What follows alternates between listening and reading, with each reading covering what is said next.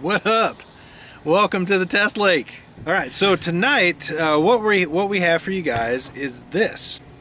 This is the Booyah pad crasher.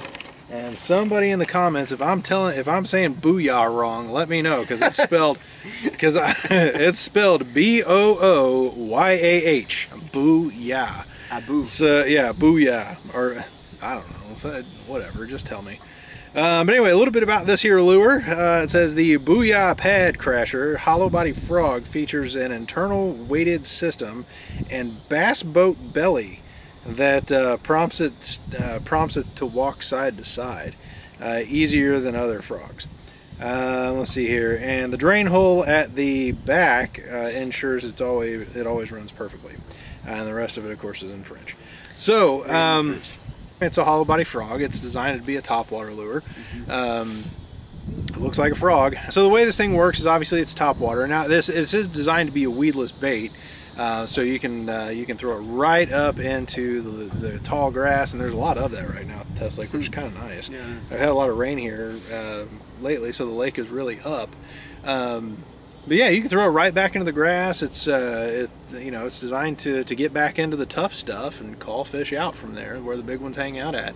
So yeah, that's the plan tonight, man. We're gonna tie on these pad crashers and throw them into some trash and see if we can't pull a couple of fish out of there. All right. What do you think? You ready to do it, man? Well, we'll see. Yeah. If it's good, I'm ready. Okay. If it's not, then I'm not ready.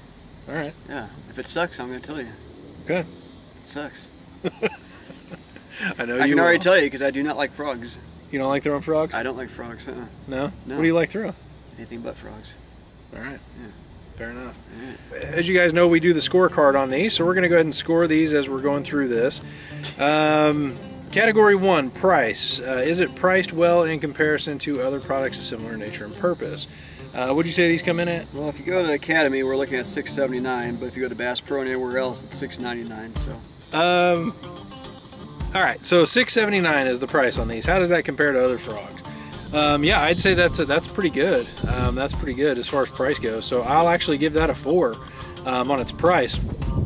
So what about you? Yeah, I don't think much to add there. I think the price speaks for itself. So it's not, I wouldn't go as far as a 5, but I think 4 is reasonable. Yeah. I think you might be able to pick up the H2O for a little bit less. Yeah. So yeah, but I think 4 is fair. Yeah. All right. Next up is its performance. Did it perform the way it was supposed to perform? This is where you test its durability. You talk about durability, its usability, stuff like that. It is pretty easy to use.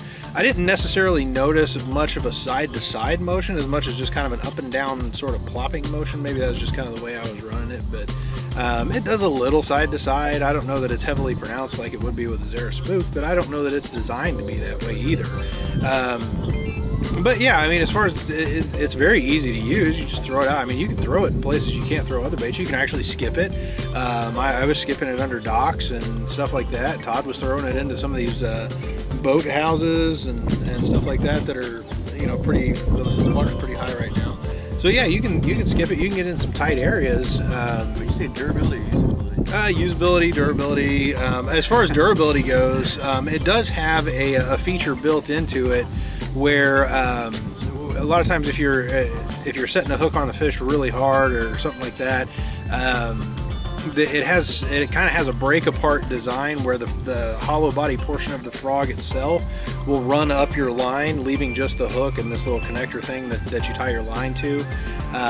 That's actually kind of nice as far as contributing to its durability. You have to reassemble the lure sometimes after you catch a fish with it, but I think that does help as far as maintaining the structure of the plastic, the frog and stuff like that. So yeah, on its performance, I'll call that I think I don't know, I'm gonna call that average.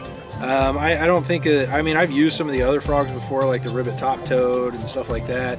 I've used the H2O Express model, I've used the Lunker Hunt model, but yeah, on this particular one, I think it's par for the course. I think it's as good as any other, so I'll call that average and give it a 3. Yeah, for purposes of tonight, I think I'll follow suit on that one too. I like the durability of it though. I mean, it's one of those things where you can throw it into weeds or knock it into boats or docks like you did, and really doesn't make too much of a difference there because it's, for all intents and purposes, rubber.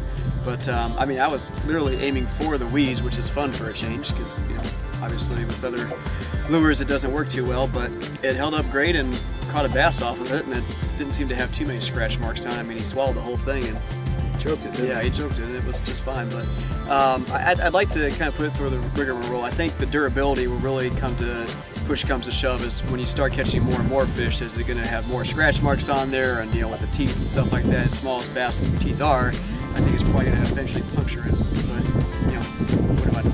Yeah, it'll wear. Yeah. I mean, it'll wear eventually. Out I just want to know how many uses you can get out of it. Sure. I really like to use it with northern pike or muskie fishing, but I think that's, like I was telling him earlier, that's going to be a one and done situation because those teeth are just ridiculous. But I think they would love to, I think it would work, honestly, because they love, I fish up north and I catch a lot of fish on topwater with like the whopper ploppers and the what was that monster thing that we used? The Chopo? Chopo, yeah, that thing. And they love it, but yeah, I think this is obviously much better. It's probably more designed for bass. But anyway, for tonight, yeah, let's go with a 3 on that one. Okay. Last but not least is the, let's see, price, performance, production. Did it produce the expected results? Yeah, I guess. Let's blame the conditions tonight. I think we have a valid point. We did have a pop-up thunderstorm or two flow through tonight. So, you know, believe it or not, barometric pressure really does make a difference in fishing. You know, some people think that's speculation, and sometimes you have to be a little more gentle with what you're throwing. Throw a finesse, throw something slow, whatever it is. The fish are still going to eat, but you know, it's you know, we did catch fish with it. Yeah, I caught a nice one. You caught a nice one with it. Yeah. You caught a nice one. I caught a nicer one. Yeah, exactly. I will say this: when you're throwing frogs, if you're catching fish on frogs, or if you've never fished a frog before, when you go to set a hook on a fish, it's hard enough as it is to get a good hook set on topwater, right? We see the fish, we get antsy, we want to go ahead and yank the fish out of the water and set the hook real hard and all that. With a frog, it's especially important. Let them commit to it. Let the fish commit to that bait. Wait until you feel the fish. Do whatever you got to do. Count to 10. Check Facebook. Doesn't matter. Give them time to commit to that lure. Otherwise, you're gonna miss more fish than you catch with a frog. So as far as its production is concerned, yeah, it caught fish. I've caught fish on frogs before. It's not. I'm not gonna lie. It's not my favorite lure in the world, but.